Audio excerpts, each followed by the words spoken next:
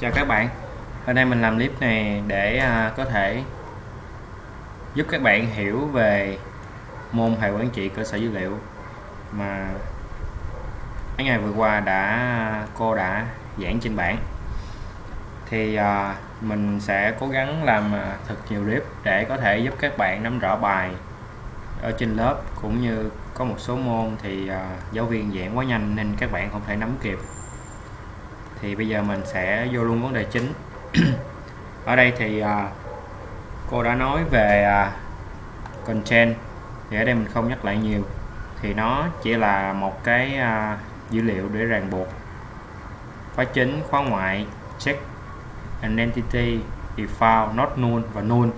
Thì ở đây identity là tự tăng, tức là ở trong một cái bảng thì các bạn có một cái cột số thứ tự hoặc là một cái mã nào đó mà các bạn muốn nó tự tăng, không cần phải nhập thủ công bằng tay, thì các bạn định dạng cho nó là kiểu in và bật nó lên, chọn Z thì nó sẽ tự tăng. Ngoài ra những kiểu khác như ncha thì nó sẽ không tự tăng được. Ở đây mình có 4 bảng và mình sẽ đi từng bảng một, giải quyết các điều kiện của bảng đó. Thì ở đây mình sẽ đi vào bảng vật tư. Trở lại với SQL thì bên đây mình sẽ tạo một cái database tên là quản lý vật tư. Mình bao khối nó và chạy, và database đã được tạo ra. Nó tạo ra, sử dụng nó,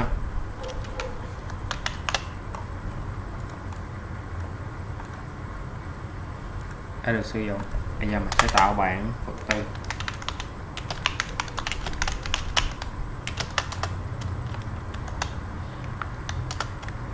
Có mã vật tư, mình cho là kiểu cha 5 và tên vật tư nvacha 50.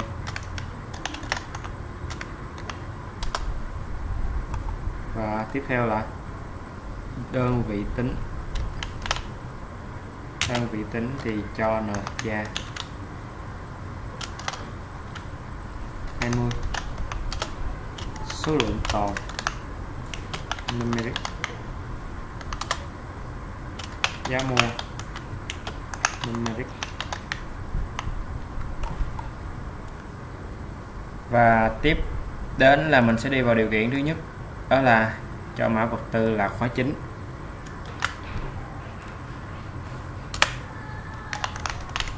Content BCK là primary, mình viết tắt. Vật tư, mã vật tư primary K, mã vật tư.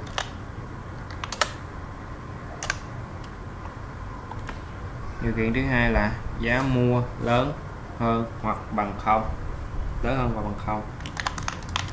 Còn trên check là CHK, kiểm tra thì đó là check, thì mình sẽ đặt tên tắt là CHK. Bảng vật tư,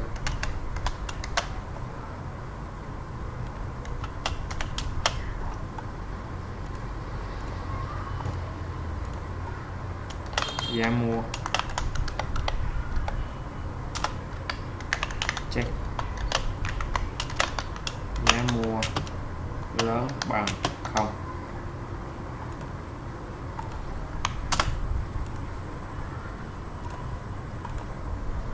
Câu tiếp theo là tên vật tư là duy nhất.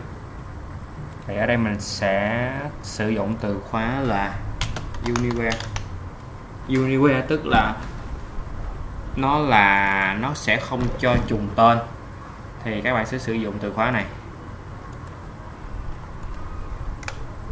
Điều kiện cuối cùng là số lượng tồn phải lớn hơn bằng 0, thì nó là check thì tiếp tục là CHK vật tư số lượng tồn check số lượng tồn lớn bằng 0. Rồi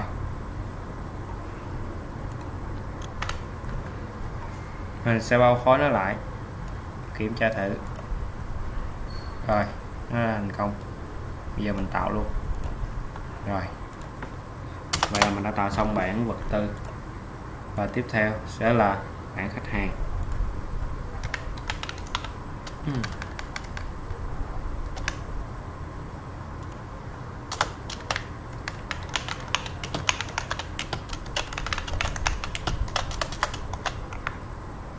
Khách hàng gồm có mã khách hàng, tên khách hàng, địa chỉ, điện thoại, email. Mã khách hàng cha 5, tên khách hàng Navacha 50, địa chỉ Navacha 50, điện thoại là sẽ là Navacha 11.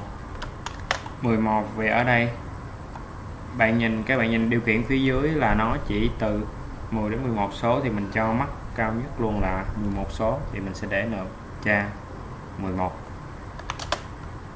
và email cho hiệu cha 50. Rồi mình sẽ đi vào điều kiện thứ nhất, nó sẽ là số điện thoại thì phải từ 10 đến 11 số. Thì ở đây check dt line, ở đây mình chỉ cho khách hàng nhập vào từ 10 đến 11 số, thì tính luôn số 0 thì sẽ là từ 0 tới 10. Rồi tiếp theo sẽ là điều kiện mã khách hàng là khóa chính, còn trên BCK là primary key khách hàng. Thì cái tên này mình cũng lưu ý luôn, BCK có nghĩa là các bạn muốn đặt tên nào cũng được, không cần nhất thiết phải giống mình, miễn là các bạn có thể phân biệt được từ khóa đó có thể là khóa chính. Và tiếp theo là mã khách hàng primary key mã khách hàng. Điều kiện tiếp theo là tên khách hàng không được null, thì ở đây mình phía sau tên khách hàng mình sẽ ghi là not null. Và bây giờ mình test thử xem có lỗi nào không. Và không có lỗi nào. Rồi mình tạo luôn,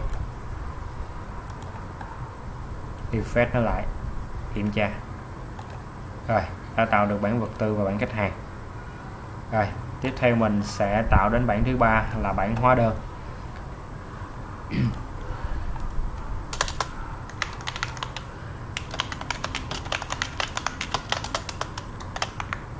Mã hóa đơn cha 5, mã khách hàng ngày lập, tổng trị giá.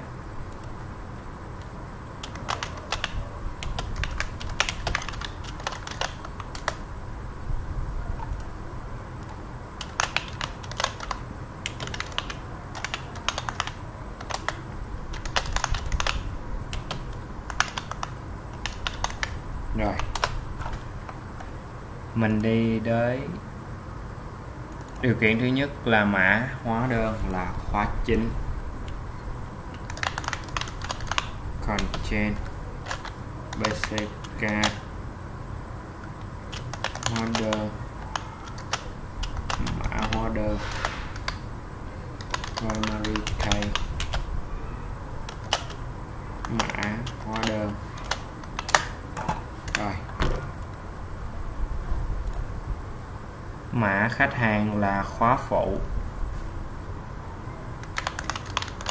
Còn trên khóa phụ là foreign key thì là FRK hóa đơn. Mã khách hàng foreign key mã khách hàng. Tham chiếu tới cái bảng khách hàng reference.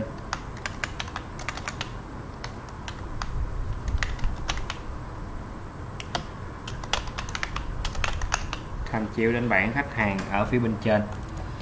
Vì phía bên trên bảng khách hàng thì mã khách hàng nó là khóa chính, thì từ khóa phụ mình sẽ nói tới khóa chính. Rồi, điều kiện tiếp theo là ngày lập sẽ phải nhỏ hơn và bằng ngày hiện tại. Thì đó là điều kiện chết. Còn trên check là CHK hóa đơn ngày lập, check ngày lập nhỏ bằng cái hàm để lấy ngày hiện tại là get đây, đóng ngoặc lại. Rồi, bây giờ mình đã xong tạo bảng hóa đơn. Bây giờ mình kiểm tra lỗi thành công, không có lỗi nào hết, và mình sẽ tạo bảng luôn. Rồi, refresh lại và nó đã ra bảng hóa đơn. Tiếp tục mình sẽ tạo bảng chi tiết hóa đơn.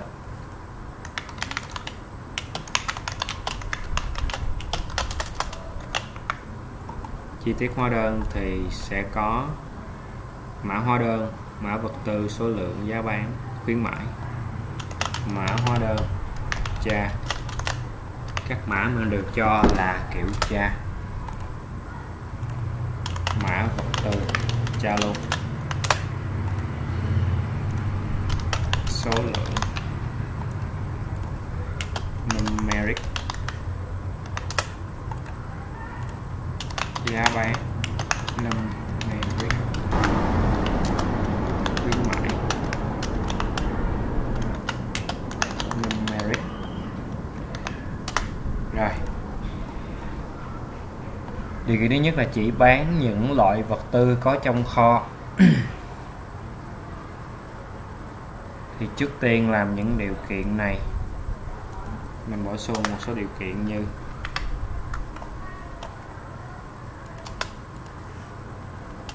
mã hóa đơn là khóa chính và mã vật tư là khóa phụ. Rồi, điều kiện thứ nhất. Còn trên SCK là primary key, chi tiết hóa đơn, mã hóa đơn primary key, mã hóa đơn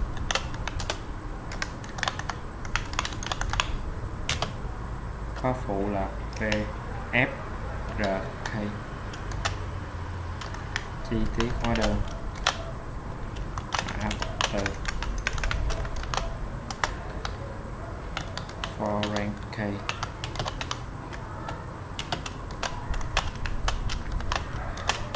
tham chiếu referring tới bảng vật tư, mã vật tư.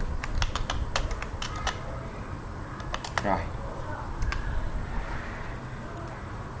sau đó là chỉ bán cho những loại vật tư có trong kho.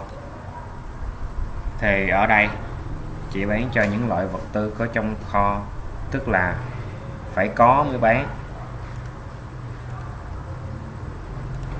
tức là mã vật tư không được null.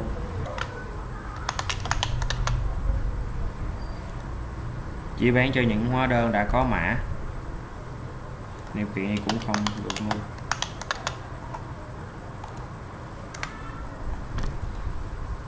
Tiếp theo là giá bán lớn hơn bằng 0.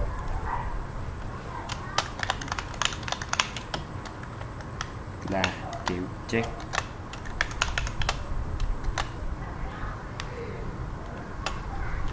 Giá bán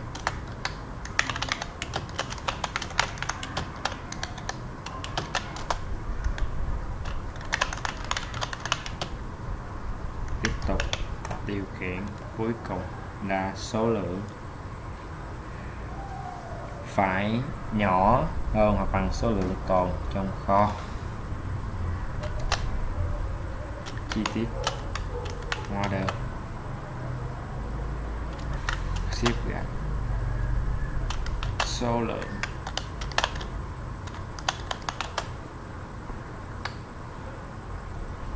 check số lượng nhỏ hơn bằng số lượng tồn. Rồi, ở đây điều kiện cuối nó báo lỗi không tìm thấy cột số lượng tồn, tức là nó không có thể kết nối được cột số lượng tồn bên bảng vật tư. Thì ở đây để mình kiểm tra lại về điều kiện cuối cùng này, thì ở đây mình cũng đã hoàn thành xong 4 bản hướng dẫn các bạn. Thì ở đây mình chỉ hướng dẫn các bạn với sự hiểu biết của mình. Có sự sai sót gì thì các bạn cứ để lại comment phía dưới video và mình sẽ sửa lại cho đúng. Rồi, thì sau bài này thì mình đã giúp các bạn hiểu thêm về các cú pháp câu lệnh constraint constant để các bạn có thể lập bảng với những điều kiện mà đề bài cho ra cần thiết. Thì ở đây mình tạm xóa điều kiện cuối để có thể hoàn thành cái bảng chi tiết hóa đơn. Mình sẽ kiểm tra lỗi và không có lỗi nào, mình tạo bảng luôn, refresh lại và nó đã ra được 4 bảng. Rồi, cảm ơn các bạn đã theo dõi video clip này. Mọi thắc mắc các bạn cứ để lại phía dưới comment. Cảm ơn các bạn.